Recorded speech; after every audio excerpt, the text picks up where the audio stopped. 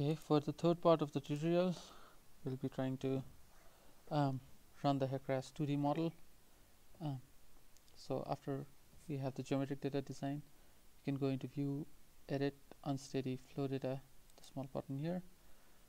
For upstream boundary condition, we'll give it a flow hydrograph, and for downstream flow boundary condition, we'll give it a friction slope.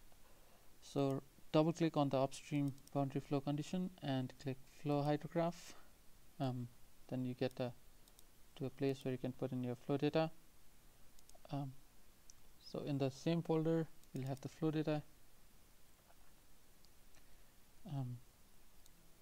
And this is the flow data that we used for the test. So I'd like to start the flow data from a fixed date time. That's 6th April 2017. It starts from 00. I'd like to collect all the flow that's in CFS. Control C, select everything, right click or Control V, paste it, and the data interval is 15 minutes. The boundary conditions, EG slope along the boundary condition is 0.05. I can plot the data and see if it's making sense. It seems to be correct. Okay, press OK. Sorry, I'll go back to downstream flow condition, boundary condition. Give it normal depth. So the friction slope I provided 0.002. It's really flat. Okay, and save it. Save unsteady flow data. Name it Unsteady. Okay. Since it's done, cancel it. Now you want to perform an unsteady flow simulation. For this, I'd like to run the geometric unsteady flow simulation post-processor as well as floodplain mapping. I don't want to run it from 6th April 2017 0000 to 6th April 2017 23:45. So that's the computation time interval. I'd like to keep it at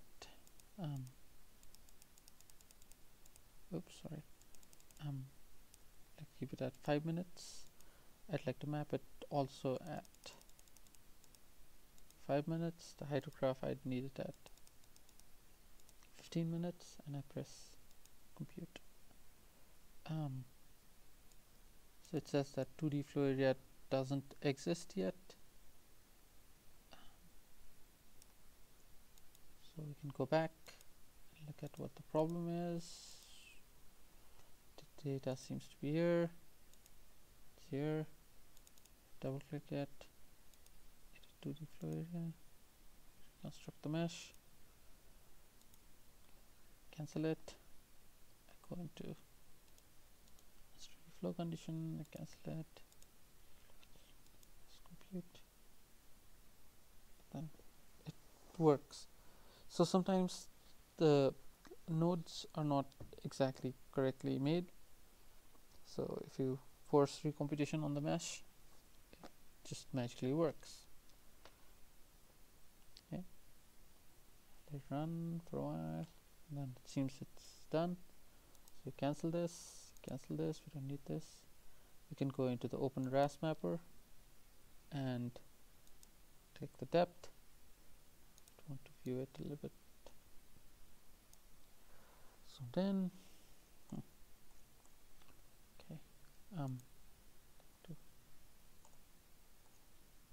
let's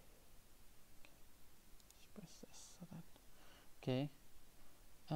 So the depth that's showing is maximum. So if you press the play button, you'll get it in 5 minutes how the flow wave is propagating. Now you can see at the bottom it's between 0 and 15. Usually it's a problem if there's 15 feet of water. So you right click on it, layer properties, go to surface, you go to edit, you change this into 15 to 3, create, apply, press cancel. If you take it back, play it again, you see that the flow actually moves through in a pretty predictable way, and when the flow is increasing, the entire thing also increases. So let's change something in this. This has been done at a 5-minute time interval, which is quite big, so I'd like to run it at a smaller time interval, about 1 minute. And also I want the model to not run dry, but run about 3 hours ahead, and then use the flow values after that. So I go to options, calculation option, and tolerances, 2D flow option, and the initial condition time, I'd put it as 3 hours and press OK. So the mapping, you can do it as less as you want. I'd do it for 2 minutes. Let's see. Press compute. Now it takes some time to do this because it's doing it at a finer time scale, and also the mapping is being done at a finer scale. So let's try to see.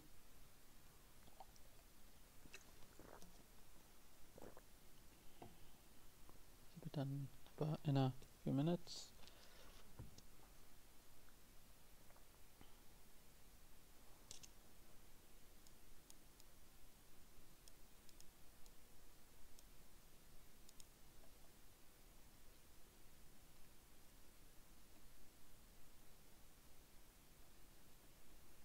So we're using diffusion wave equations here.